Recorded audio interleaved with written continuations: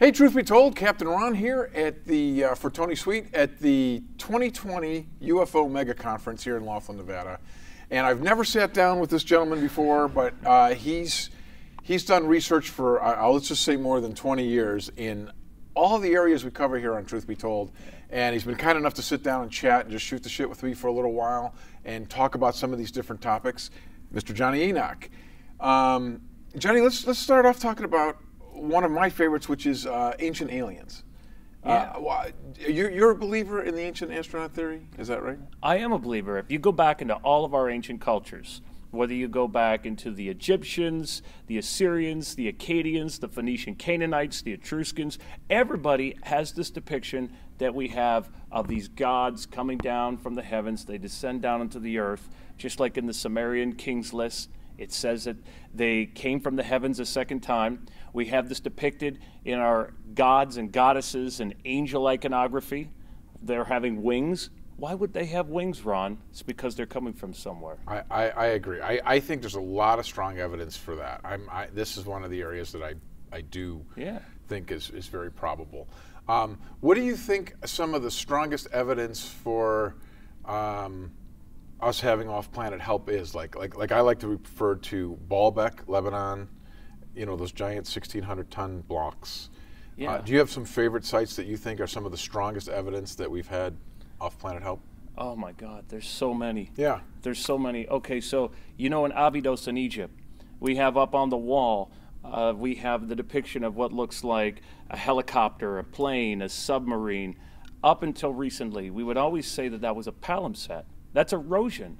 That's glyphs on top of glyphs, okay? So this has become one of my favorite temples as of recently.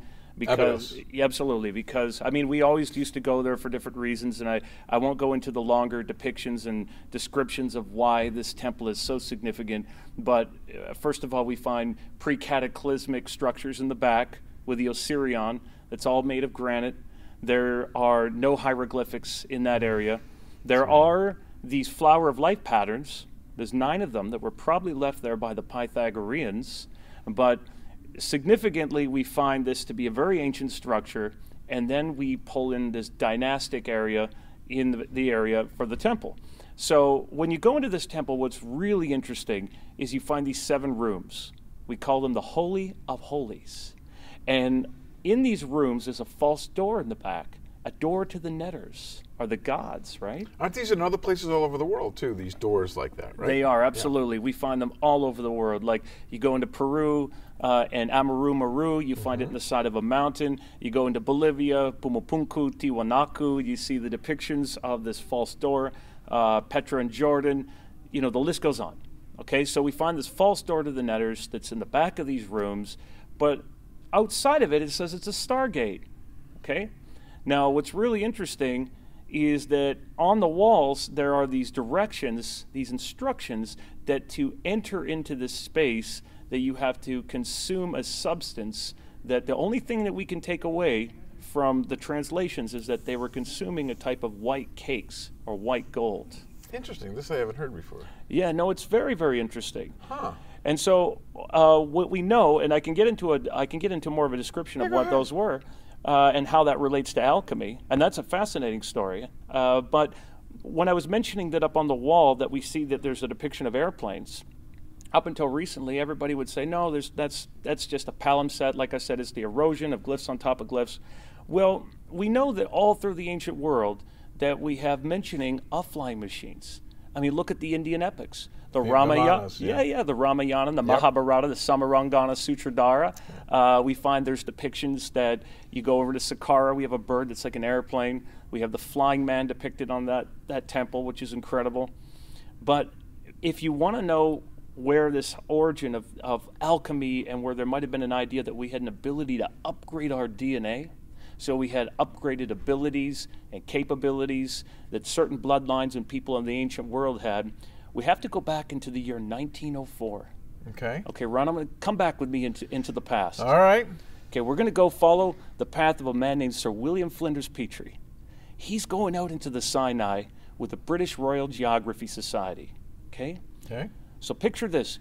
Everybody watching at home on the other side of that screen, Ron, we're out in the Sinai, And we're making this trek up into this mountain. And we're looking for something called the Moses Mountain. You call it Mount Horob, or we call it today Sarabit al-Qadim. It's essentially the mountain of secrets. But when he goes up there, he finds a very interesting cave. And this cave is a hidden temple dedicated to the goddess Hathor. And when they go up into this cave, into this temple, they find up on the walls from the 4th all the way up to the 19th dynasty that there is a very particular tradition that these people were consuming these triangular-shaped cakes. Now, why is that interesting? Because when they go up there, they find these hermetically sealed chambers that are in the ground. They walk up and they slide the chambers open. And what do they find? This white powder. So at first they think they're at Charlie Sheen's house. And then they at first they just like dismiss it. They let it blow all over the place. They let it get adulterants. They think it's aluminium, as the British would call it, aluminum, or bone powder. Then they realize it's something much more precious, a white powder of gold. And we have all sorts of stories that start coming out of the ancient world about this, that they were having this substance that could be consumed that gave them sort of an upgraded ability, whether it's psychic ability or knowledge or enhanced intelligence. This sounds like this is like what upgrades their DNA, actually? Yeah. I've not heard of this. This is amazing. Well, Lawrence Gardner covered a lot of this in his work, the late Lawrence Gardner, when he was looking at these sorts of discoveries. But this is essentially an amazing story, because we learn later that this material, or this substance, is linked to all sorts of other ancient stories and legends. We learn from the Babylonian of something called the Plain of Sharon, which is a place that you could transition to. We learned that out of these multi-dimensional capabilities of this substance that we refer to as mufkuts, that there is something called the field of mufkuts. We learn about in the 5th dynasty pyramid texts. So it's almost like hyperspace, or a space that you could essentially not only transition to and have multi-dimensional capabilities, but also regenerate your body. See, when you were first talking about this, I was thinking it was going to be, I thought the punchline was going to be something like an ayahuasca or something that would change people's perceptions, and that was what they were doing. But you're saying that they actually physically changed. Well, we could take it a step further. Okay, so ayahuasca, it's another component when you go and you look at its constituents. It works with dimethyltryptamine on the pineal gland, right? That's what we believe. Well, DMT, yeah, right. Right, and so essentially, what if this is accessing those pathways? What if what if this substance that we're describing is a bioelectrical substance that's doing something to the body? It's upgrading your pathways and opening you up. We can go further into this story. Do you know the ancient name for Egypt? No. The ancient name for Egypt was never Egypt. Egypt came from a Greek name, Aegyptos. Okay? So the ancient name for Egypt was actually called Kem, or Kemet. And have you ever heard that? No. It meant the black land. Okay? And so this is where you get the term chemistry or alchemy from. Interesting. And what it was all about is that there was this black soil that would flood up from the Nile, and it was very rich with all kinds of minerals and different substances. So they had a way of extracting it and using it in a particular way, which is very interesting. So fast forward, we get a story out of America in about the 70s leading into the 80s. There's a man out in the Yuma Valley of Phoenix, Arizona, and his name is David Hudson. Okay? Now, David Hudson, he was not only a cotton farmer, but he was also an amateur that was, into looking at rare minerals and these sorts of things. And he's trying to grow cotton on his crops, but there's a little bit of a problem. Okay? The problem is that he has this black alkali soil. Does that sound familiar? Like in chem. Yeah, exactly. Yeah. So what you have to do out there if you grow these crops is you have to treat the soil. So he goes to the local copper mines and he gets 93% sulfuric acid. He starts dumping it on his land. And when he does that, it becomes white and water soluble. Okay?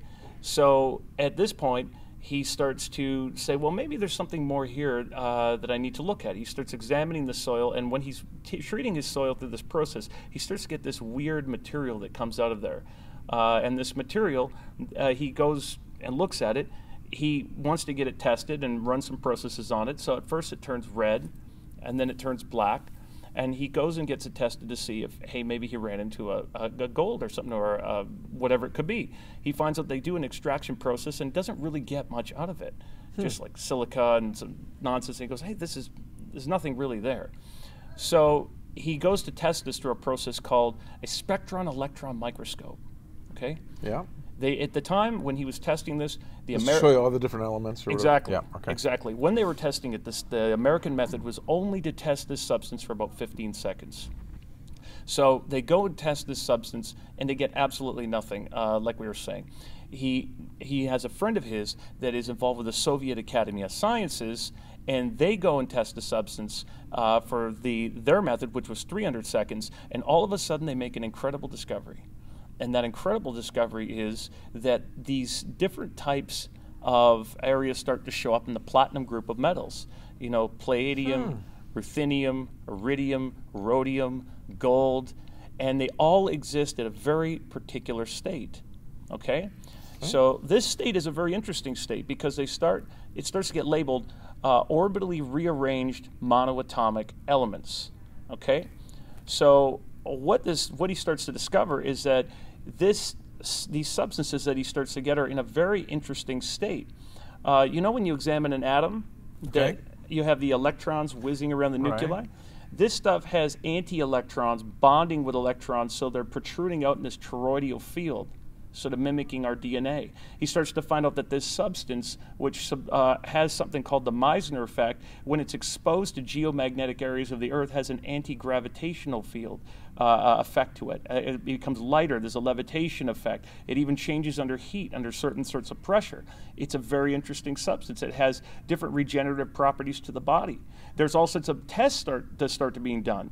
You know, all sorts of places, military, industrial, complex sorts of companies start to get involved. He starts to see all sorts of versions that this could be used, and he files patents for it. Now, what's really interesting is his patents get seized in the name of national security. What year was this? This is going back now into the 80s and then into the 90s. Okay. Okay, so his patents get seized in the name of national security. Things start to go a little crazy with this as he's making these discoveries.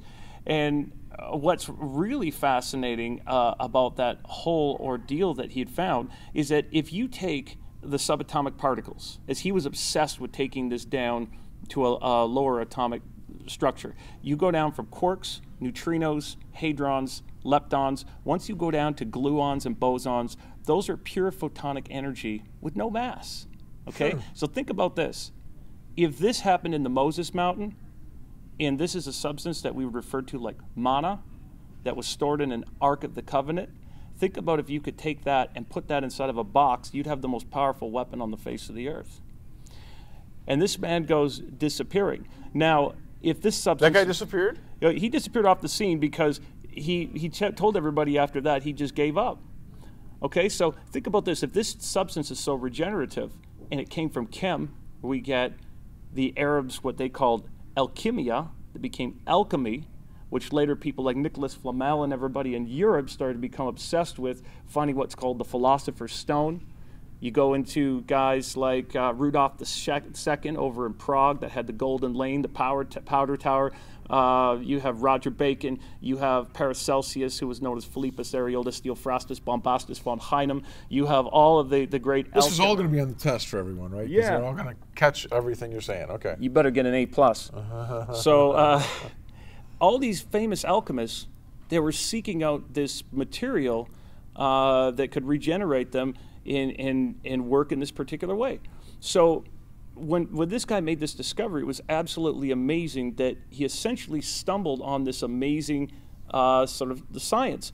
And we see that continued forward to this day. People say, oh, that was just a pseudoscience. Nonsense.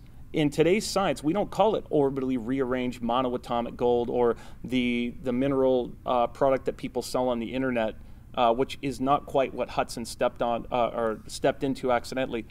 We call it hyperdeformed nuclei or exotic states of matter, but that's essentially the forefront of that science, right?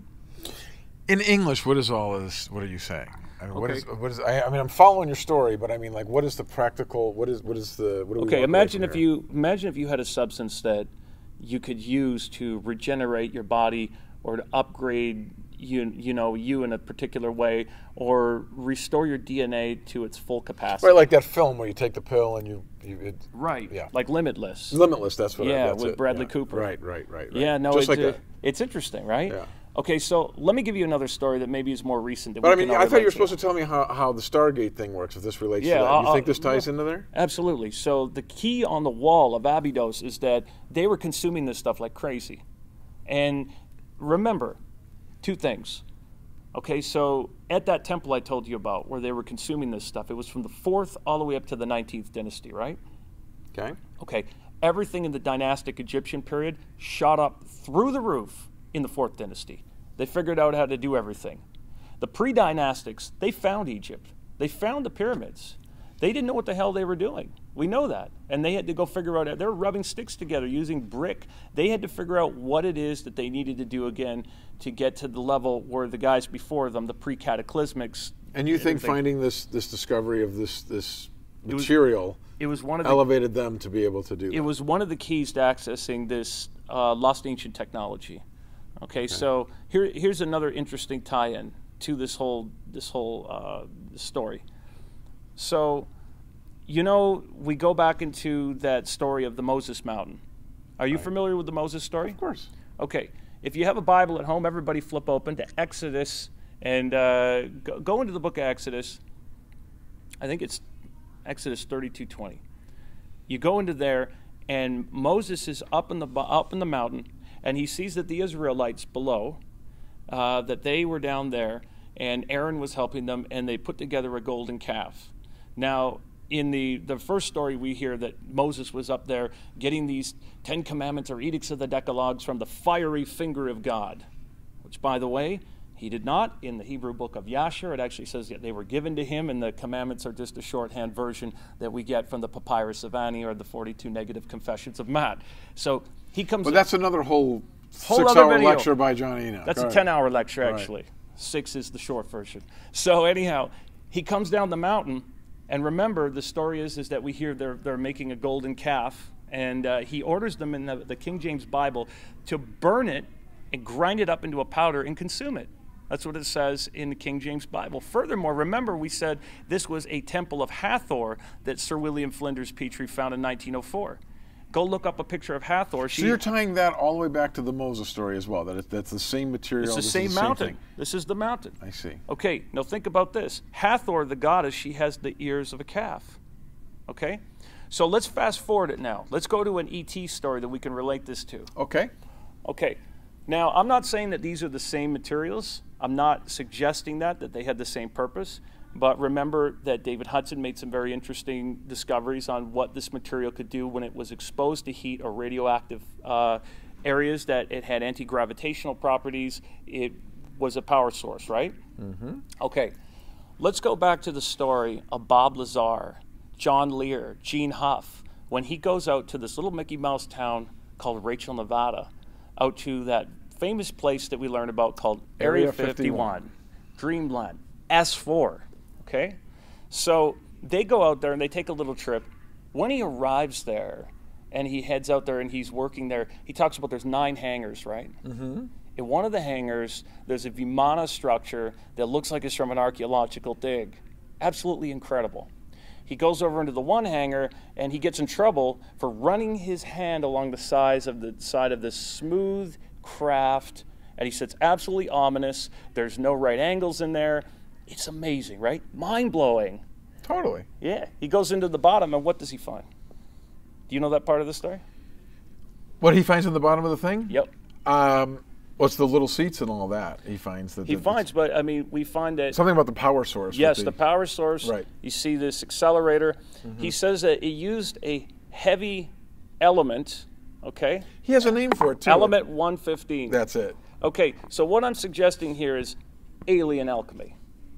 So that all that stuff back to Moses that now they've had 115 was in fact this other material. Well, they've had ways of doing this sort of thing. They've had this sort of technology for a while. They may have had different purposes. It may have been a little different. And by the way, the version of element 115 we have today is a little different than what Lazar had discovered. And remember, Lazar, after he was featured in that recent documentary, he had a knock at his door. He had a visit. They were looking to see if he had any. Right, and David Adair says similar things too about that sort of material, that they have some things like that. So absolutely, it's the anti-gravitational thing. So you think those properties, they've had that material and they've used that for these craft. Yeah, but keep this in mind. There's all different kinds of technologies, visitors, of ways of getting here. And one of those ways that I'll be discussing here is the different stargates and portals and access we have. Okay, here. so now we're back to where we were. Okay, so now in the stargates. No, I mean seriously, that's what we were talking about. Yeah, no, absolutely. And how do you think they use these stargates? Is it physical? Is it with these ships? How do you think that that's happening? Okay, I mean, if you go back into even our early ufology work, look at the work of Frank Scully. Okay, and that's where we get Mulder and Scully from, right? 1950s. He said that UFOs were getting here on these magnetic highways. Even the work of Adamski. Adamski says the same thing. Okay, we now say in astronomy we have these Magellanic bridges between galaxies that we see that there's these pathways. We have guys like Dr. Paul LaViolette that's here today who's talking about pulsar stars. How could they maybe be superluminal galactic GPS systems? We have a universe that's filled with anomalous things. It's very interesting to me that when you look at what our science is saying now, okay, look at what we're saying with not only the Einstein-Rosen bridge, but quantum entanglement. You and I are sitting in this room right now, and we think that everything's solid, obviously, but it's not. Yeah, it's like you can never truly touch something, right? Like it can never, there's something about that too, that you can get super close, but you can never really touch it because it's really space in between. That's craziness. It is, but I mean, think about this. Right now you have 100 trillion cells in your body. There's 100 trillion atoms in a cell and 100 trillion cells in an atom. Then atoms are made of mostly blank spaces. So we can take everybody in this whole world, let's say 8 billion people, and put them on the end of our pinky finger. That's how small this picture is of where we're going with this idea of, and when we look further into this, let's say the chair that you're in, one of those little atoms, those little minute particles, that electron might be at the other side of the galaxy, but it's held together through that entanglement process, right? So think about a tuning fork. If you could take point A to point B and you could tune them in with sort of the same entanglement, you would have a connection there. And we've heard a long time about these wormholes and stargates and stuff like that. Really interesting story is that we start to see connections a lot to places like Orion. You've probably heard that mentioned, right? A million times, yeah. Right. So we've seen people talk about the pyramids having a connection to Orion and the belt, the same line, the alignment. Absolutely. So I mean, I started getting interested, in a couple concepts with this.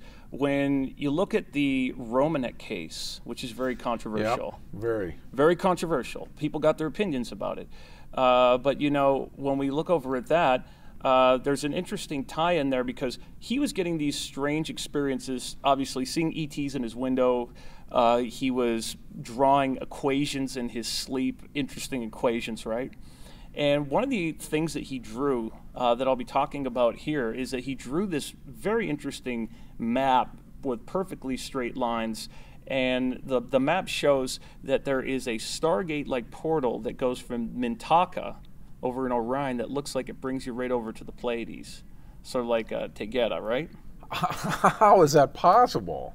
Well, you could say that our whole universe is built out with these kind of little highways and structures and strange things. So it's built into the fabric of our universe itself. It's just part of the construction. Yeah, and it's the... And they must have discovered them, and now they figured out how to use them. Is that kind of what you're saying? It is. I mean, but here's the thing.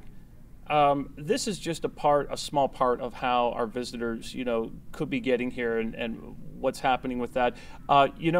Speaking of that particular mapping that Romanek did, a friend of mine back in the day was discussing that into some ufological forums.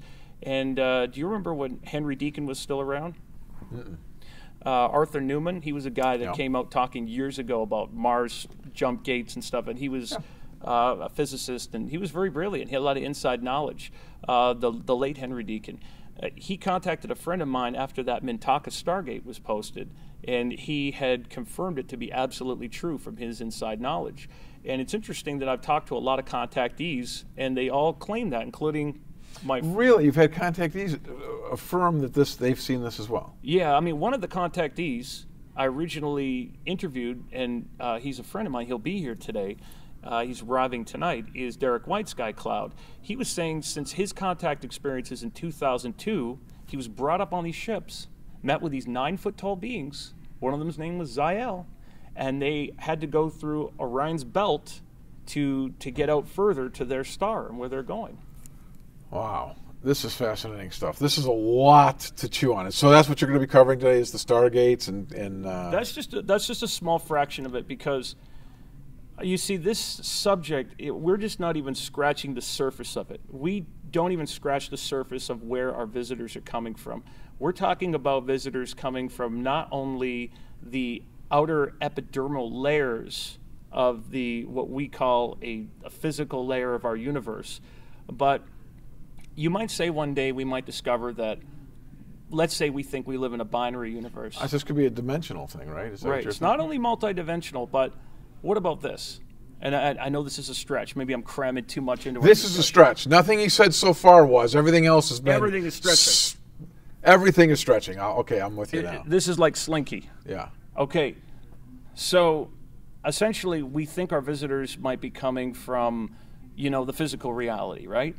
Well, we know we live in a multiverse. Well, some people think it's coming that way, and in the nuts and bolts spaceships, and others think it's a dimensional.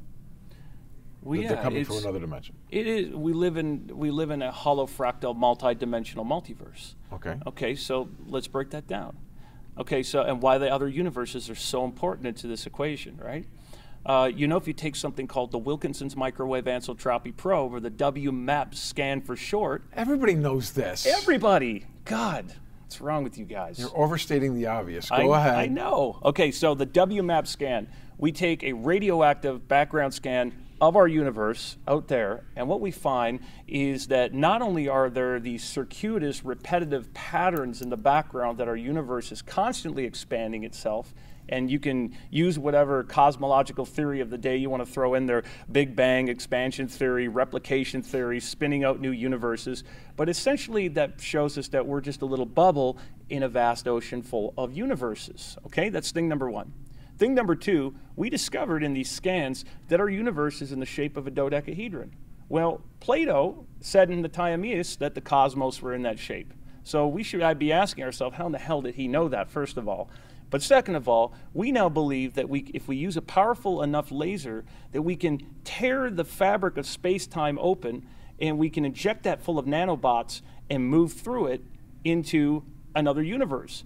So as we're looking at the fact that we live in a multiverse, okay, what the incredible and amazing implications of that are, is that we could say that right now we think that we have just this light and dark matter in our universe.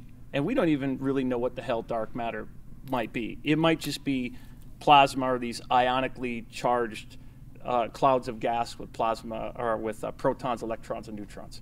We go into this idea that there is a third area. Instead of binary, let's look at trinary. There might be this invisible or void-like state, or antimatter-like state. So you know how we're always talking about the spin of particles? Mm-hmm. That your chakras are always spinning in Eastern theology. A toroidal field that we find around the Earth. The music of the spheres. The music of the spheres, that we constantly have this spin. Everything is in constant motion. Could that spin that we find be the synergistic effect of our universe spinning and being dependent on other universes? We get that even from the Billy Meier case. The Billy Meier case that we learn about after the conversations that he starts having with Asket. He meets her after Svoth leaves. We learn about the Dern and the Dahl universe. That they say, the Pleiadians say, that they come from this antimatter universe. So what if, when we see different things coming in and out of our reality, that this is just like a neutrino light source brushing up against the fabric of space-time? And let me explain something in layman's terms that makes this really exciting for our future sciences. Okay. Right now, we know we are injecting the eyeballs of rats with nanoparticles, okay? These are little graphene-based bits that are only 1 atom thick. Okay, we won't get into the science of how it's like Buckminster Fuller and buckyballs and all that, how they're powered, you know, bioelectrical fields and stuff like that. We're injecting these eyeballs of rats with these so they can see night vision. We're now moving into the infrared spectrum, okay? So we're going to see things around us that we've never perceived before. Dimensions are subjective. There is no lower or higher dimension. They're just different places that you're standing in the room. We are already existing in a multi-dimensional multiverse, but we're only perceiving things at a certain frequency. So you could say our visitors and these experiences are coming from every level, and we're connected to it. How can you possibly grasp all that? That is Exactly. a lot, man. That is a lot. You seem to be like tying all these different areas together, which is interesting to sort of substantiate some of these other different areas, which is really exciting and interesting. I appreciate you coming by and talking to us. And when, you're speaking here tomorrow? I'm speaking here tomorrow, but do you know what the 2 things I want to say? For just Please a quick tell me. quick message, okay? So I want to talk about really quickly a message for everybody at home, what you can expect in the future. Please tell us that. We have an exciting future ahead of us, and there's all kinds of amazing things that we should be prepared for. You know, a lot of people right now are worried about RFID microchips. They're worried about things like Neuralink and wetware and going into that direction. That's just the T-Model Ford edition. We will move into an area of using transdermal tattoos. We will move into an area of using these same sort of nano implants that will go in the body to unlock the mitochondria in your cell. Yeah, but we will unlock the mitochondria in your cell so that it will be at a point where you will use the nitrogen and hydrogen from outside of your body so that you don't need to eat or drink. Okay? You will be connected into a quantum field of information. And it's important that we don't just bury our heads in the sand, because these are technological training wheels. If we're not careful, that sort of thing could turn us into a hive mind. But if we open up our eyes and see that we are evolving in all different sorts of ways, it's going to be an amazing future. And the most important takeaway we have to look at is that no matter how dark it gets out there in the world, Ron, no matter how dark it gets, you can use your light to burn like beacons against the darkness, and with that, create the future. Wow, with that, go get some ayahuasca, sit down, start from the beginning, see if you can grasp any of that. Not at all where I thought he was going to go, but it's interesting stuff. I like the way you do tie it all together and you try to substantiate from all these different genres, which is really cool. And I appreciate you talking to us here. For Truth Be Told and Tony Sweet, this is Captain Ron here at the 2020, we're at UFO Mega. Yes, Laughlin UFO Mega Conference. Yeah, I keep saying it wrong. It's 2020, not 2021. But they come to 2021. All right. Thanks so much. We'll see you later.